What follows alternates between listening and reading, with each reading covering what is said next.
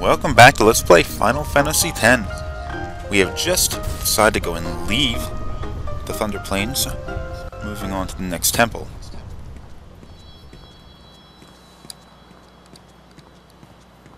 Well, you're out of the Thunder Plains, you shouldn't be freaking out anymore. Yep, she's relieved.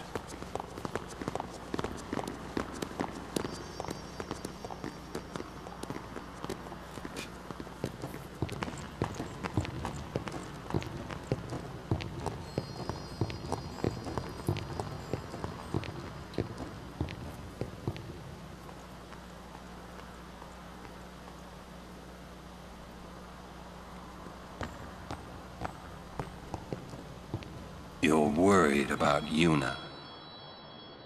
Of course I'm worried about her. What is she thinking?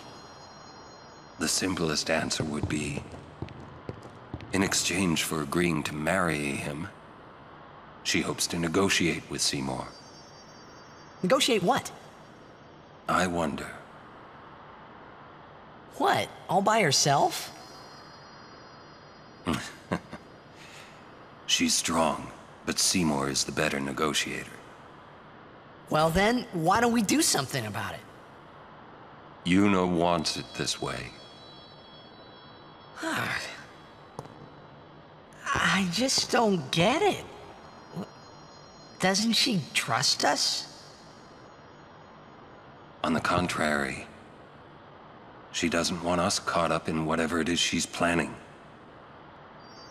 Yeah, that's what I thought. But that makes me worry even more. She could just tell us. That's the way she is. She's naive, serious to a fault, and doesn't ask for help. You're probably right. Yuna's easy to read. Yeah, she is. But hard to guard. Stand by her. Always.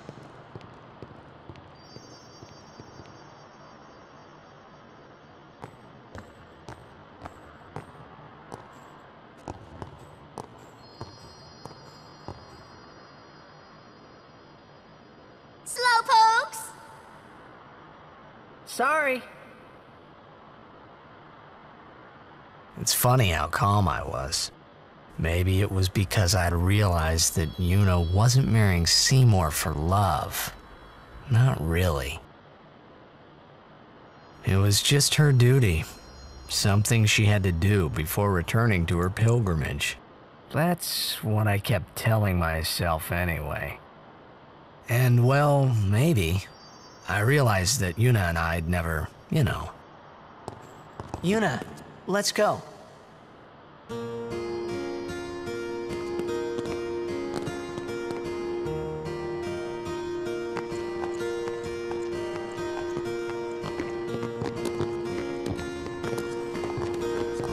So we're going to be moving into the Makalania Woods, hopefully getting to the Temple of Yevon Makalani up ahead, where we can get another faith and Yuna continue her pilgrimage. But how about that conversation that Tidus just had with Auron? Talking about how Yuna is planning something and she doesn't want the rest of them involved. Oh, my controller got messed up.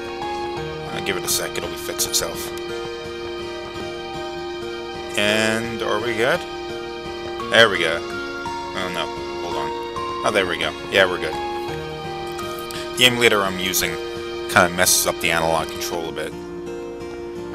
But Yuna is planning on doing something without her guardians trying to help her. And that kind of shows an interesting thing for Yuna. Because in the past, she has always been a much more, I wouldn't say passive individual, but she has always bent her will to meet the expectations of other people. One, just like Lulu tends to boss her around a lot, and when Auron showed up, he sort of did the same thing. Kind of pushed her around, not like in a negative way, but she always does what people expect of her. But now things have changed a little bit. The dynamic is a bit different. She's trying to do something on her own. And we don't really know why. All we know is it has something that she's not willing to tell anyone. What was on a sphere that a former maester of Yevon had sort of given to her after he had died, like his ghost. She viewed that inside the Thunder Plains at Rin's shop there. That's all Tidus really knows. That's all anyone really knows is she is planning something. Wants to negotiate something with Seymour and plans to put herself in kind of a dangerous position of being close to Seymour. Shows that she's growing more dependent, which is probably a good thing because she was kind of dependent on them to a fault. Thinking isn't solving anything. I do not remember that. I don't think I've ever heard that before. Thinking isn't solving anything. Nice sentiment there, Tidus. Thinking doesn't solve anything. Oh, yeah. Now up here we're gonna find a bunch of like different kinds of creatures that we had seen before. Remember in the Thunder Plains we had seen a lot of thunder creatures, and in this area we're gonna encounter a lot of water creatures. Which can be a problem considering, look at Tidus' blade right there. Let's do it! Has a water effect to it. So there are some monsters out here that if we hit with Tidus' water blade, it will actually heal them instead of hurting them.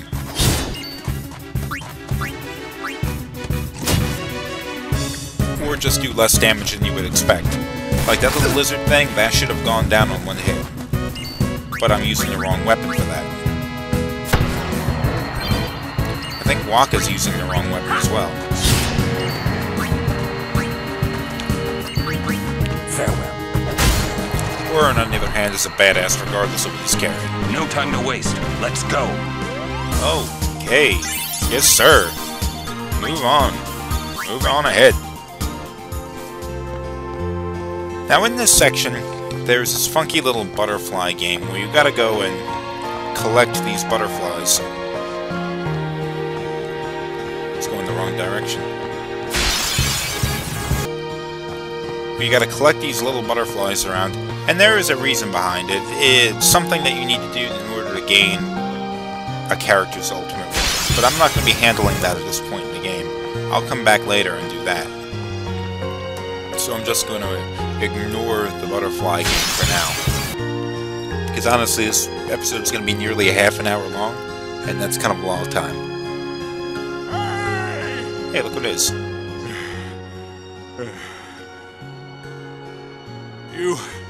Have you seen Donna?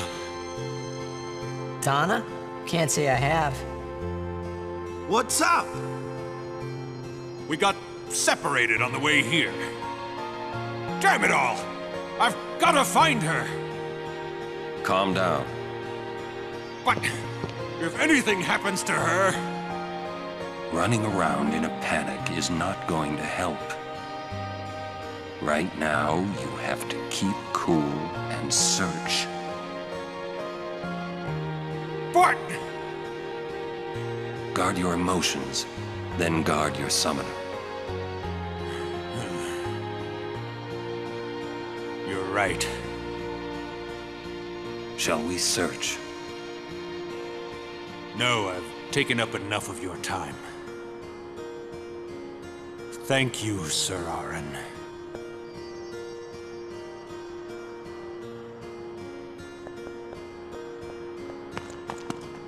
What's up? Oh, I just wanted to wish him good luck. Oh, Donna's gone missing. She's kind of a bitch. But, I guess you don't want her to die or anything. She was separated from her guardian, Barthelo, and now... it's not gonna bode well for her being missing. What in the hell is this? Oh, it's the butterfly man.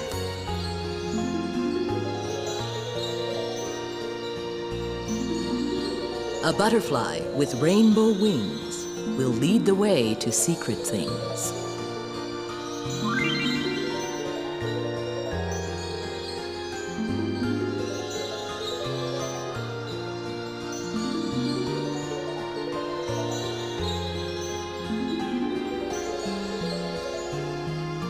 See the counter that will, oh, okay.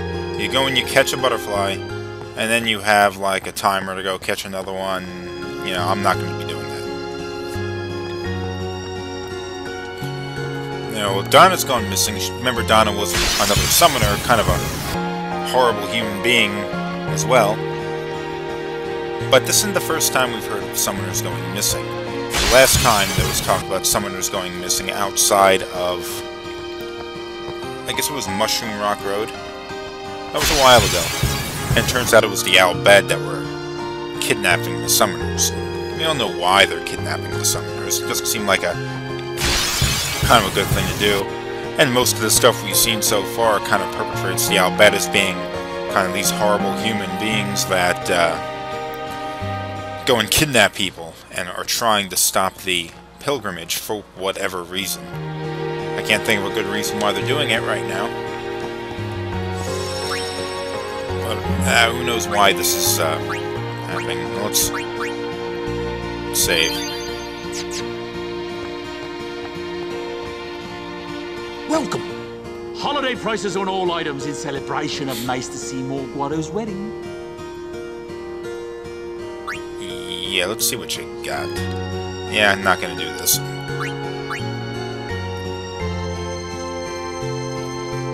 Okay, now you head over in this direction here, and what do we have? Al Bhed Primer. 15. U to O. I don't know what a Cybegan is, but we're it.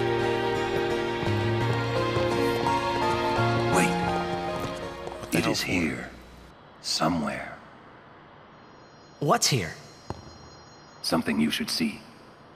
But, Sir Auron... It won't take long.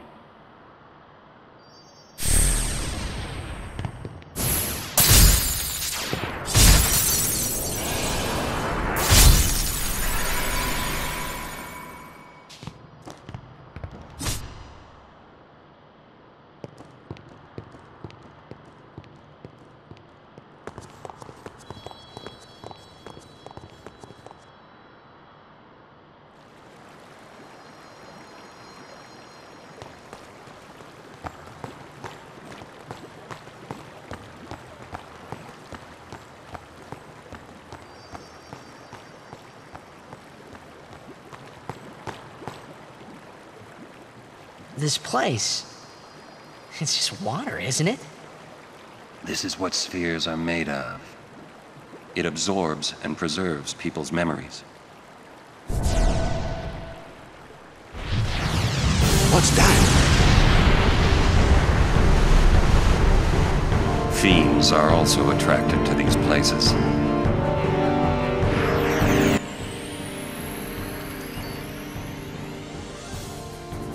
It's time for a boss battle, and I cannot think what the hell Auron was thinking bringing us over this direction, and why he's facing the wrong direction right now. That seems a little weird.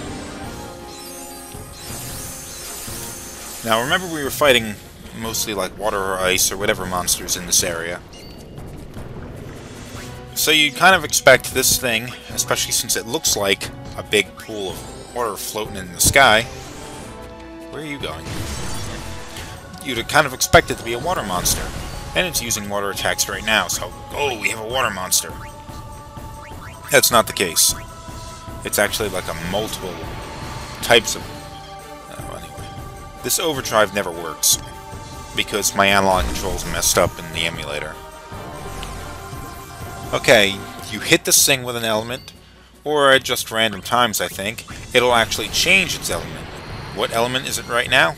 I don't know. We're gonna have to wait till it attacks. It's not water anymore, that's all we know. Okay, it's ice.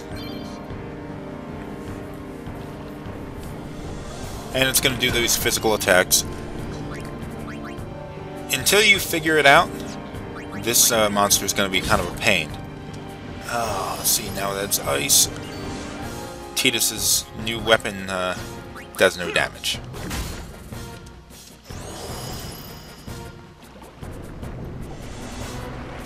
Oh. This battle's going to take a while. Lightning strike, that's what we want. I'm not quite sure that's what we want, but it's apparently what I thought at the time. Yes, it was the wrong idea. Oh, that's pretty stupid of me.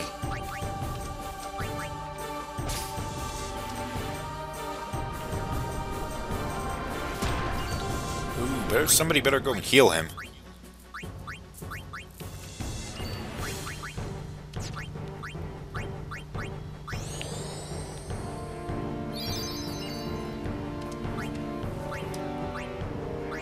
Yep, this battle's going to take a while, and I kind of fumbled around with it a little bit, because I couldn't quite remember the strategy for defeating this thing. So in the event that you feel like skipping this fight, go ahead and jump ahead to the 25-minute mark, and that'll bring us right to the end of this, and you can see what happens after that.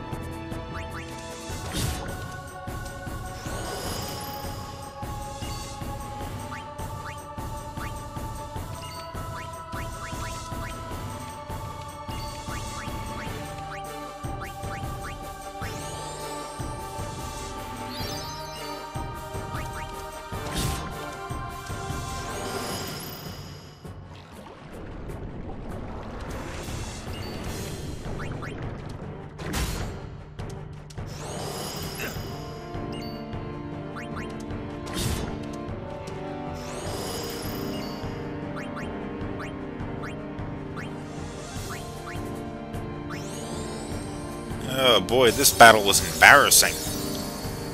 Took forever.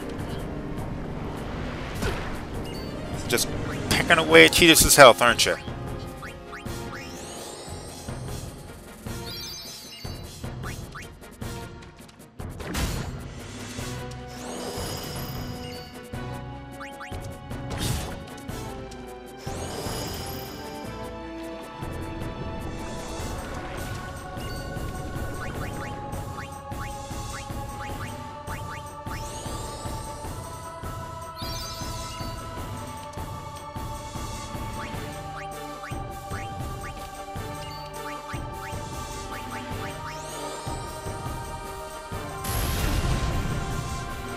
Always did like this battle system. Like the one in the entire game, not particularly this battle. This kind of weird conditional turn-based battling system. Kind of replacing the active time system that the Final Fantasy games had used up since, I think, what was it, Final Fantasy V? Up until Final Fantasy IX, where there's kind of an active time bar building up for each of your characters, and that's going to be building up regardless of whether you're attacking or standing still. So you kind of had to be quick with your actions and choosing them. This game, of course, did away with that and replaced it with this sort of thing where each action you do requires a certain amount of time to do and recover from. Like using items is a very quick action, so you'll be able to perform another action a lot quicker. And on the right side of the screen you see the estimate of how the battle's going to be played out, given whatever choice you use. I think that was pretty cool, because it'll let you go and sort of plan out your attacks. Like, if I do this with this character, and this with this character, and this with this character, I'll be able to have another turn before the boss gets another chance to attack. And if I'm remembering the game Xenosaga, it's been a while since I played that, but I think they had a kind of a similar concept. I remember arranging my attacks around in a certain way in order to get certain results. If anyone's played the game Xenosaga recently and can remember if I'm remembering right or if I'm full of shit, let me know. Yeah.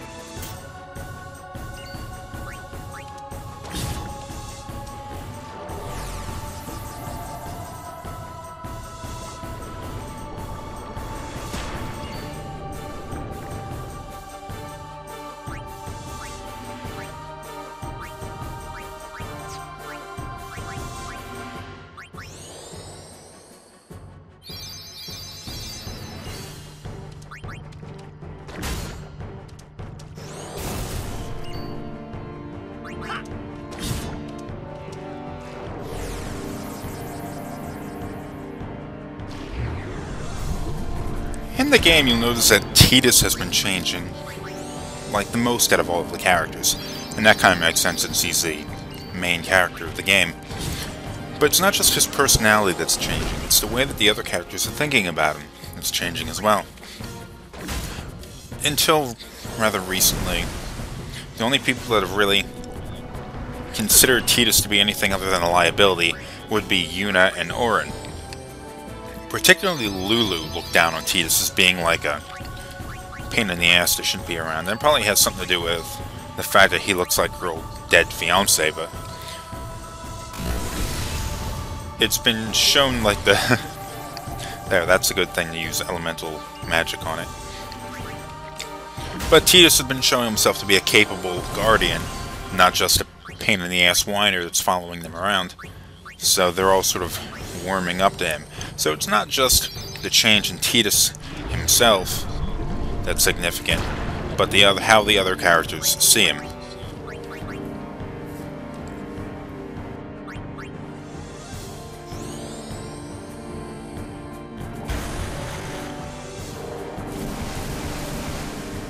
It absorbs all spells except its one weakness.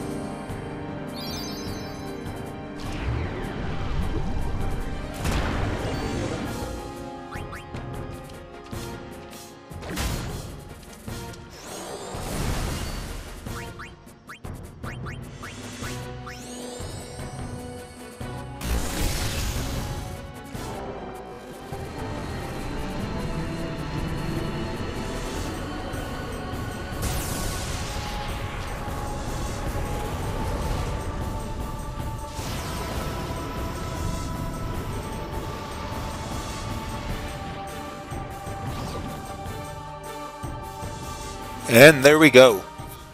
That thing is down. But what do we have here? What did we do that entire thing for? Eject sphere. What the hell is that?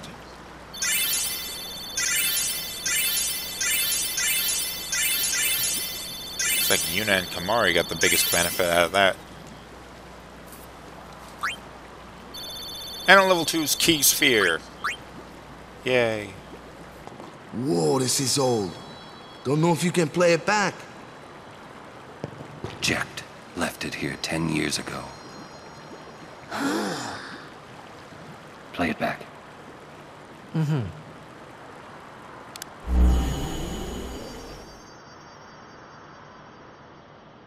What are you taking? Well, you said it was gonna be a long trip. We'll be seeing a lot of neat things, right? So I thought I'd record it all in this. To show to my wife and kid, you know. This is no pleasure cruise. Hey, Braska. Ain't this supposed to be a grand occasion? We're the cheering fans, the crying women. This is it. Too many goodbyes. People think twice about leaving. If you say so. Well, it better be a lot more colorful when we come back. A parade for Braska, vanquisher of sin. We should go. Day will break soon.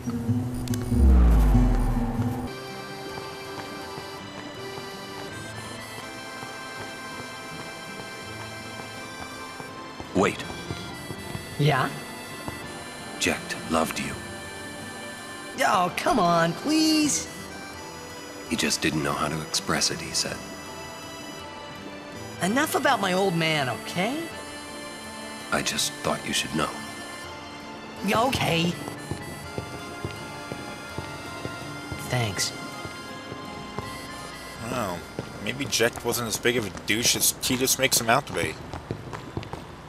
Anyway, we're going to be seeing a few more of those spheres later on in the game, showing Jecht and Braska's and Auron's trip 10 years ago to defeat Sin. And we're maybe going to see those in the future episodes, but for the moment we're going to bring this one to an end, so tune in for the next episode and we'll head up to the Makalania Temple.